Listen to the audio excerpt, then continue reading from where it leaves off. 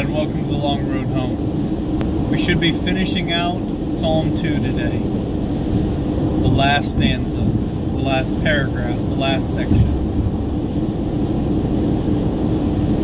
Be wise, O kings, be warned, O rulers of the earth. Kiss the Son, lest he be angry, and you perish in the way. For his wrath is quickly kindled.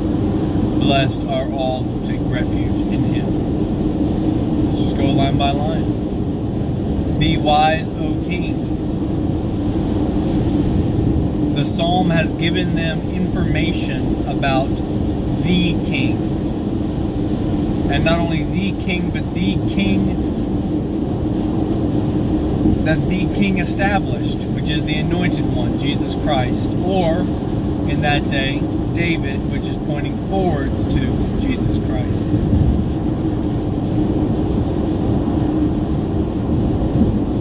The reader, or the nations, the kings, have been given information about this person. They have been given perspective on what they are compared to him, which is not much. And in light of that, they are told, be wise. Don't do something stupid like defy him. Don't do something stupid like create laws or support laws or not break down laws that oppose his righteous decrees, such as the sanctity of life. Be wise, O kings. Be warned, O rulers of the earth. So wisdom is just information. It's just knowledge about God and who he is.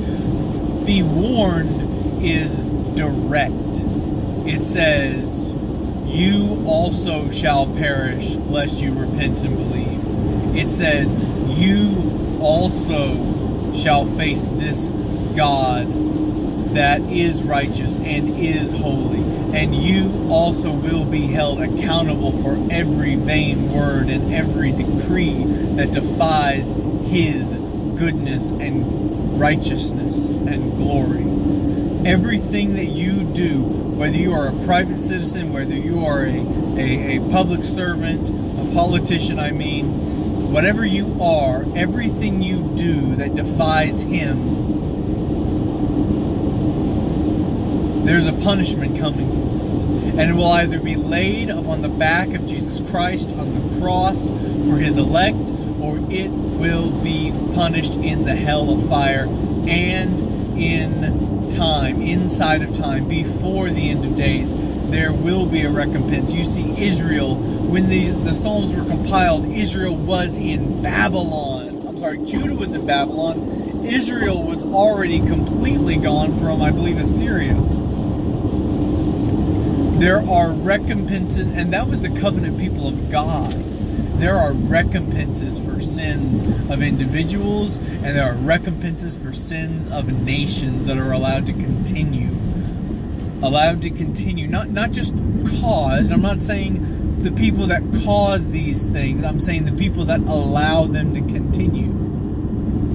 For instance, when Israel was sent into exile in Babylon, Joash had done everything he could, and it was still too late. He did reform after reform. He brought down the altars to the false gods.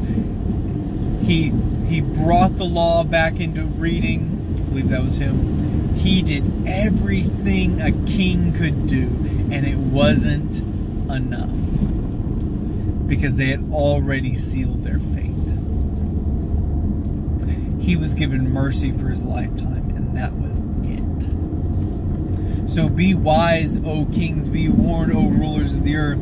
The righteous God, the Holy One of Israel, Yahweh, Jesus Christ, the Lord on high, the King of kings and Lord of lords, ruler of all, seated upon the throne in heaven, with a rod of iron with which to judge the nations, who is also the healer of the nations, will judge every vain action and word. And it will be judged on his back for individuals that repent and believe, and it will be judged in time for nations that do not repent and believe, and it will be judged in eternity for individuals who do not repent and believe. There is a recompense for wrong. Be wise and be warned. This is a holy God, and He is the avenger of evil. He avenges all sins against Him, His people, and His creation.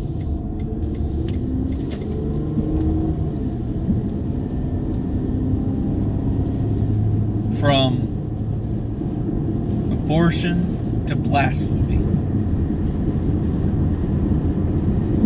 From homosexuality to idolatry. There will be a punishment on the back of Christ or in the hell of fire. And in time. Kiss the Son. This is a picture of fealty. You are swearing your fealty. You're showing reverence for God. When you kiss the Son, this is like He extends His hand or a signet ring, and you are a knight or a peasant or whatever in fealty and subservience to this King of Kings, and yes, there is affection in the Christian life. I am not saying there is not, but this kiss refers primarily to fealty, subservience, and submission, and secondarily to love, because it is in the context of Christ's eternal rule and reign. Be wise, O King, be warned, O ruler of the earth.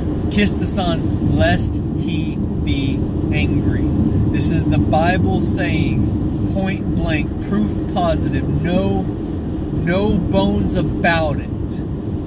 God is angry with sin, and He is angry with sinners, because He doesn't throw the sin. I'm pulling from R.C. Sproul here. He doesn't throw the sin into hell. He throws the sinner into hell.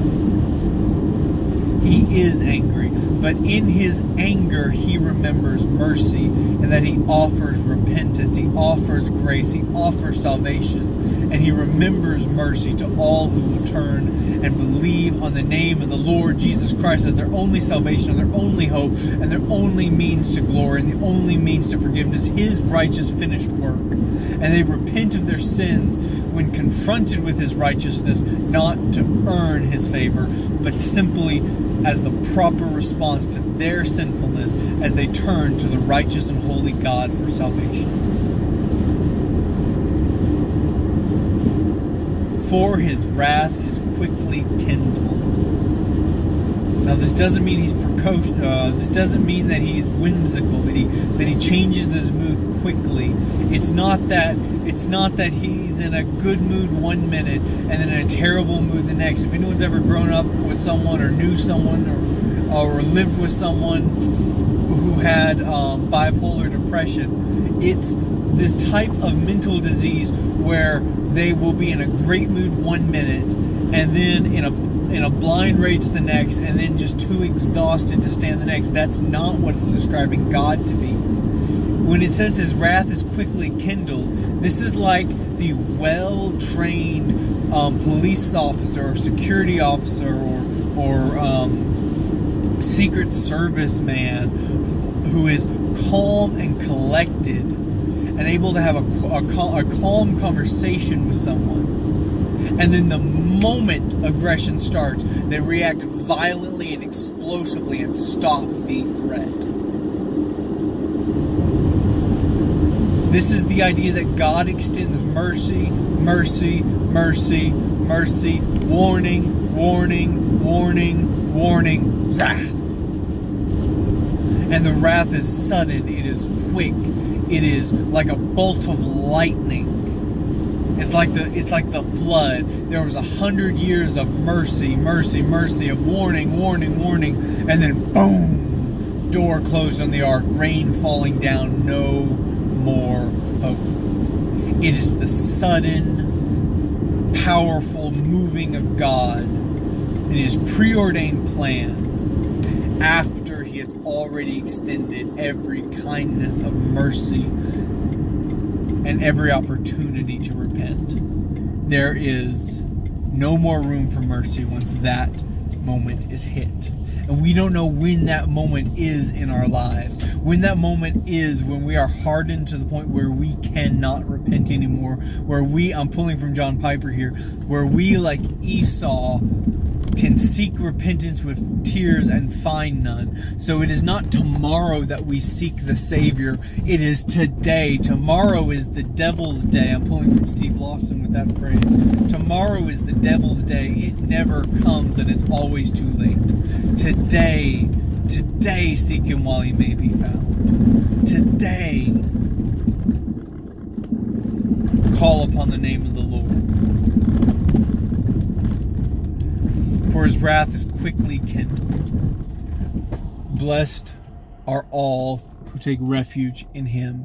If you are one of his, here's the juxtaposition. You have the holy, righteous, all-powerful, just, avenging God of the universe on your side, and there is nothing that you could ever do. If you have taken refuge to him through his Son, Jesus Christ, there is nothing that you could ever possibly do to sever yourself from him, to take yourself out of his hands, to ruin that relationship, to make him hate you, to make him mad at you, to make him disown you. You are his, and he is yours eternally, and he will keep you until his return, or until he calls you home. And so you are blessed, you are happy. The word blessed means happy, because you are perfectly captured. And then think about all of the powers that could come against you. And in the context of this psalm, where we talked about just how powerful God is, just how much authority he has, just how unfazed he is by all the might that the world has to throw at him. And know that he's in your corner, that he is protecting you, that you are eternally loved by him. You cannot have a greater security than the fact that that God, that kind of God, that kind of Savior is your Savior. There is nothing else more secure in all the universe than that you take refuge in him. It is greater than any bunker, greater than any castle wall, greater than any getaway that nobody knows about. You are a refugee running to him to be saved. And he will not turn you away if you turn to him. So seek the Lord while you may be found. He will not turn you away. He will take you in. Yes, there will come a day where you cannot repent. But if you can still say, forgive me, Lord, I am a sinner. If you can still look to Jesus, that is not today. Look to him while he may be found before it's too late. And call upon the name of the Lord and be saved. Repent and believe in the name of the Lord Jesus Christ. Kiss the Son lest he be angry and you perish in the way. Don't perish. Don't perish. But live and have life abundantly. Live and have more life than you've ever had before. Not your best life now, but really living. It was the movie Braveheart, where J. Warner Wallace says, every man dies, but not every man truly lives. Truly live. Find life in Christ. Truly live. Well, I'm home. And God bless you on your long road home.